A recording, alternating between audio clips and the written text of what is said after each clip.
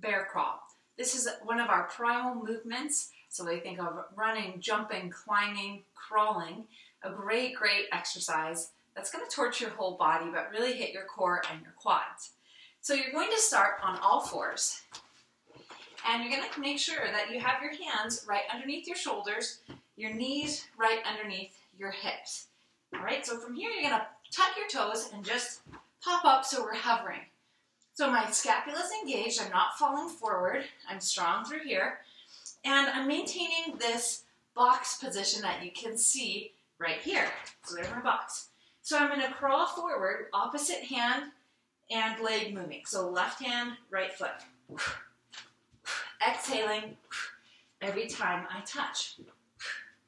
Okay, so I'm maintaining my box.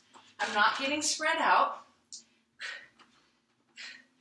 And you're going to find a length to crawl, keeping that back flat, and marching your knees.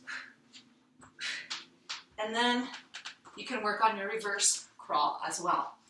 Really challenging, tough to get at first, but the more you practice it, you will master it. Exhaling every time you step. Nice deliberate steps as you crawl. The slower you go, actually, the harder it is. And if you have a mirror, make sure you watch to see if that back is flat, or film yourself and you can check that way too.